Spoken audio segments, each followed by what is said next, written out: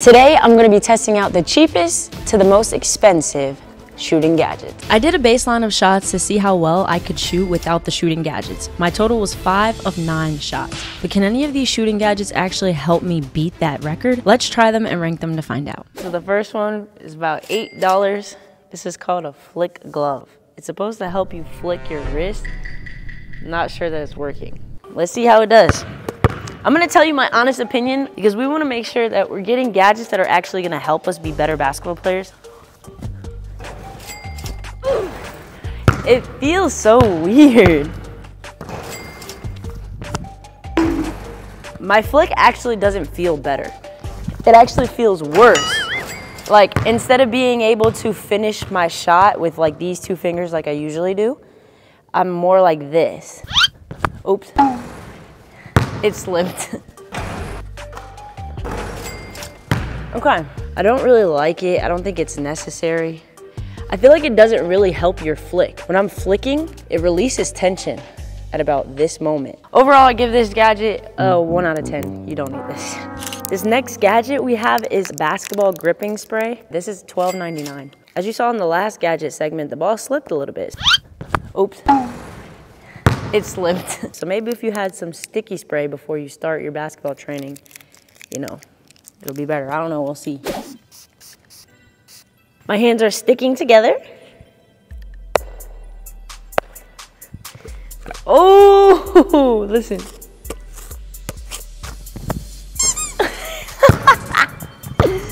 That stick is too sticky.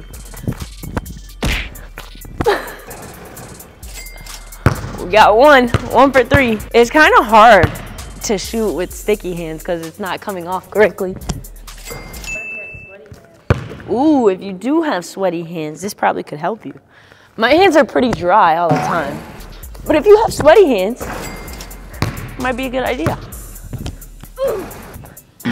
And the sticky spray is already wearing off. It already wore off. And now it's all over the basketball.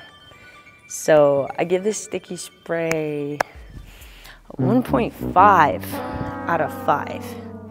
Because Mel was right. Maybe if you have sweaty hands, this probably could help you throughout your practice.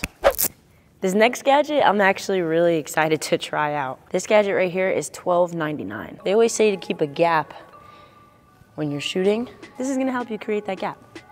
I'm not sure that I would use this left side. It's literally on my fingertips. This might be bad. No way. It's that bad, yeah. All right, let me try to act normal. I'm literally pushing with my fingertips.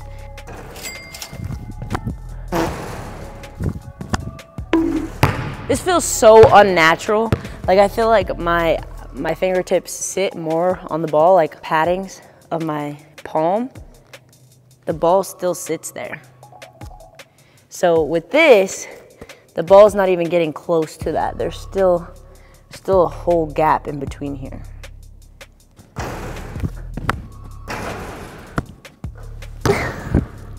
I'm getting worse. I shot another air ball and it made me give this gadget a 1 out of 5 stars. Little did I know, this gadget is actually for dribbling. Make sure to subscribe so you can see me use it in a future video. This is a shooting strap. It comes with 2 shooting straps. It's $19.99. You clip it onto this side of your shorts. Boom, like so. Then you're gonna put it through and it's supposed to have some tension, so we're gonna make this tighter. Oof, it's definitely restricted. But it does keep your elbow tight. I feel like I needed that growing up. Someone to remind me to keep my elbow a little tighter, not so far out, especially when you're coming up. You want to be coming up straight, not out like this, so it pulls it back a little bit. So it's actually pretty nice. Yeah, every time I go up to shoot, if I'm like this, it snaps it back. Oh no. I think it's altering my shot a little bit.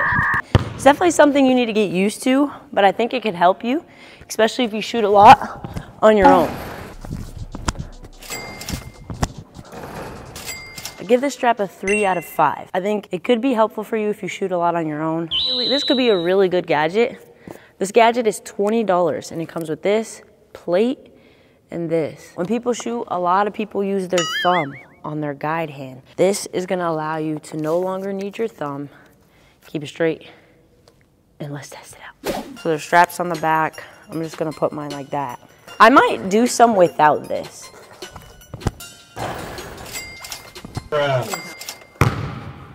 Woo! Straight net.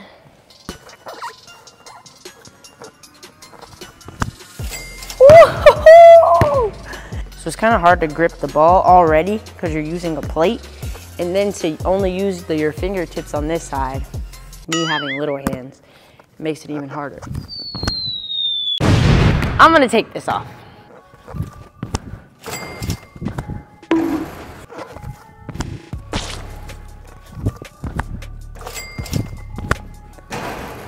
I definitely think it's better for right here. I wanna try a couple right here, just form shooting. Oh my God! I definitely think it's good for form shooting, this one. Right here in front of the rim. I kind of like this product. Now, moving back further, it gets harder for sure, because now you gotta jump, you know what I mean? But I'm still money. I'm still money. Let me try to go further. Hey, yo! For up close, in this vicinity, learning how to shoot, learning to not use your guide hand, I like this. I give it a 4 out of 5. This is a great tool to help you. That other piece, honey, it ain't for me. Bowling! All right, this next gadget is for your follow through. So when you flick, your hand should be here, resting on top of there for a high follow through. It's really tight on my wrist to make it work properly. Oh, I like that my finger touches it. Oh, I missed. But you can see the first one when I made it, my hand landed in between the red lines. But when I missed, my hand landed over here. I made it again and look where my fingers landed. I kind of like the gadget. Sometimes you need the recognition a little bit.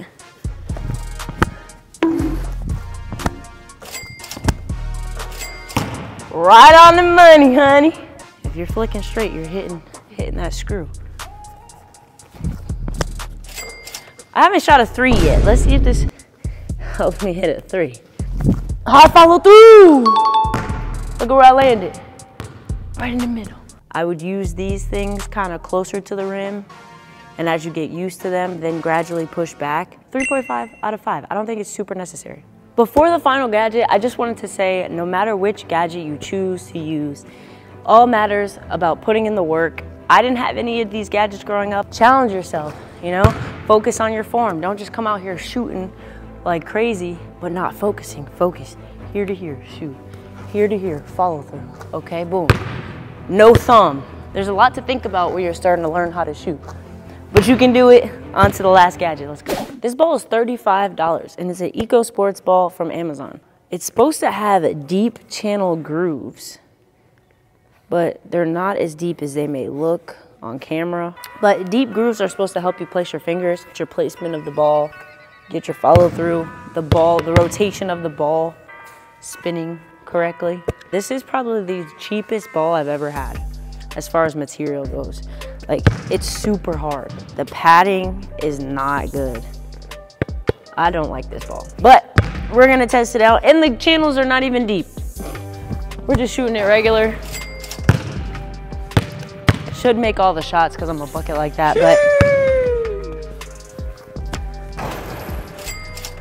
that almost didn't go in.